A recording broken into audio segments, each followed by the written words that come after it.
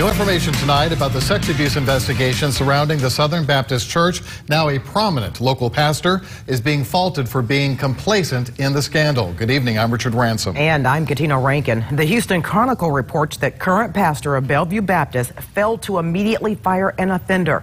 And tonight, Pastor Steve Gaines is responding. Local 24 News reporter Rebecca Butcher has tonight's top story and joins us in the studio. Rebecca.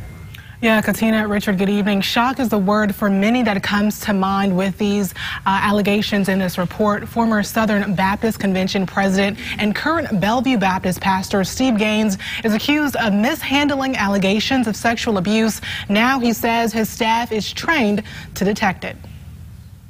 Bellevue Baptist Church pastor Steve Gaines admits waiting 6 months to fire a pastor who confessed to molestation, according to the Houston Chronicle.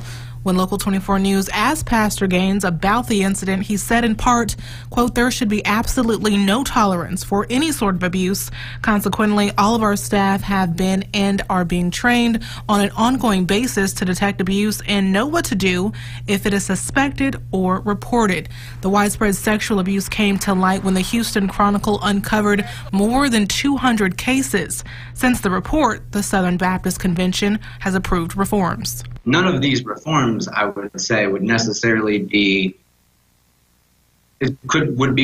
nearly as effective as just the simple fact of believing people when they come forward with allegations. Houston Chronicle reporter Robert Downen tells me in many of the cases that he researched, victims were not believed, and in some cases, law enforcement were never notified. And with a convention working as a cooperative of more than 47,000 churches, where no church has direct say-so over another, offenders can more easily slip from one church to another. And I think that there's really been a lot of grappling with how this idea of local church autonomy has very much so allowed predators to kind of just move in and out of churches without any kind of warning for many churches, and a lot of times the tragic ends.